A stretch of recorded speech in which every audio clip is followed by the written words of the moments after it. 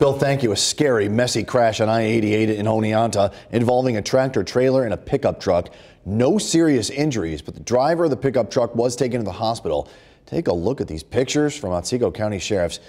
They responded along with state police, the Oneonta Fire Department. This all happening this morning in the eastbound lanes near exit 15. The eastbound lanes were closed for a time, but they're back open tonight. The crash and what happened, though, still under investigation.